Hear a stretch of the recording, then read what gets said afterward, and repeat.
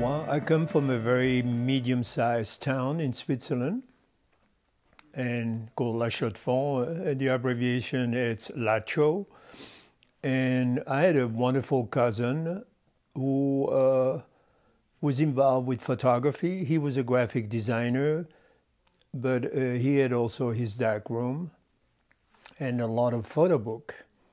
So one day he invited me to go in his dark room, and he was processing a white piece of paper, and in a matter of few seconds, an image appeared. And I thought it was so magical for me, for my 13 kind of age bracket. So from then on, I said, well, it looks like something I might want to do. In my hometown, we didn't have any photo school, and the only one available was in Lausanne. And my father heard through some other friend, and it has a very bad school with a bad reputations at the time. And I figured out, well, there's no other alternative to go in a Kunstgewerbeschule in Basel or in Zurich. So I decided to do an apprenticeship in a company who does postage stamp. So I spent 4 years learning how to become a graphic designer and doing a lot of photography on the side. And from that on, after being graduated, I was sent to Milan to work for Pirelli, the Pirelli rubber company, or the Pirelli tire company is well known for it. And it was just really a great experience to step out of my small town and be engaged as a graphic designer / photographer in Milan. They sent me to cover some events like motocross, car racing. And from then on, I decided to come in the United States via Johannesburg. I didn't land immediately in Chicago. And I was in Johannesburg for a year, bored out of my mind. There was full-fledged apartheid at the time, but I reconnect with a wonderful design firm in Chicago by the name of Unimark International. And they flew me in. And from there, after a year and a half, I decided to start my own business, and in 1980, opened my own photo studio. It's a photograph you want to own it. It's a photograph you want to put on your wall because it seemed to be very important, and it's also have to resonate some really activity, create questions, disturb your mind, and I think it would be the quality that I'm looking for. It's not about home decor. It should be a photo that disturbs your mind in some level.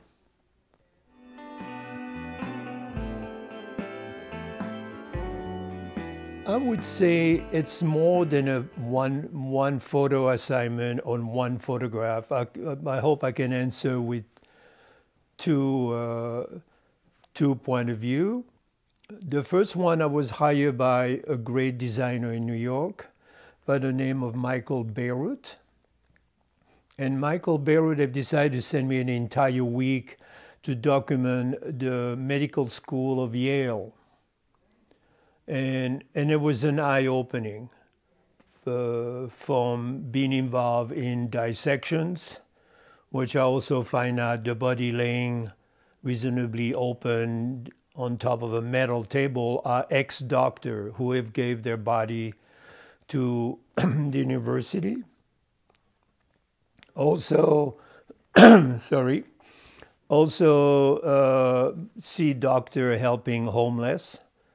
1 night a week, just Nobel Peace Prize, being involved with newborn or early born, they call it blue baby. I mean, also open heart surgery.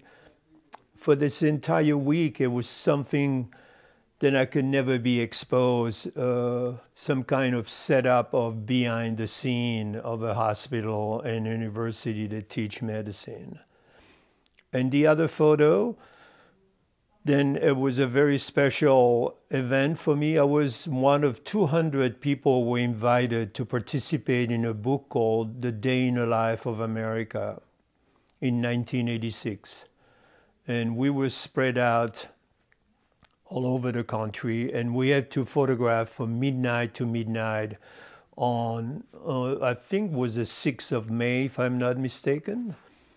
And I connect with a fair amount of people at the time. I was directed to the director of Chamber of Commerce, who helped me to introduce me to a lot of other places, such as the behind the scene above on the casino, when guard or security people look at customer, or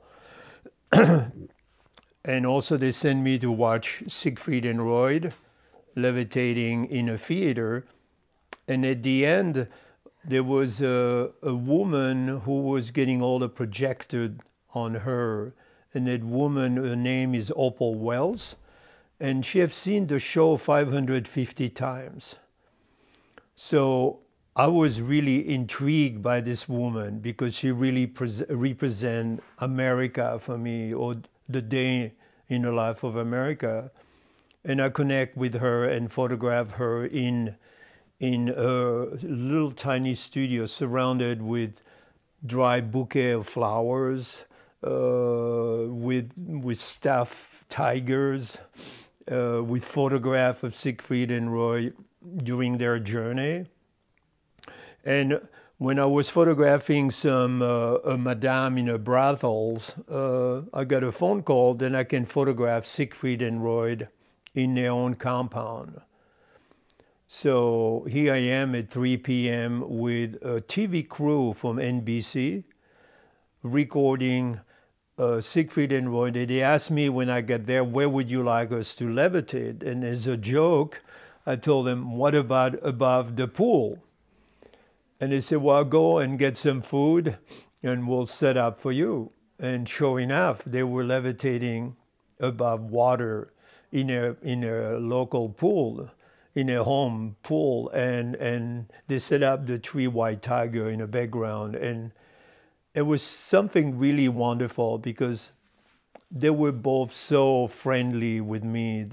Even the crew had some technical problems, so they had to get another camera. So he went and changed his outfit, and we redid it again. We gave me the chance to really cover well the event, and it became this selection of a Nikon calendar.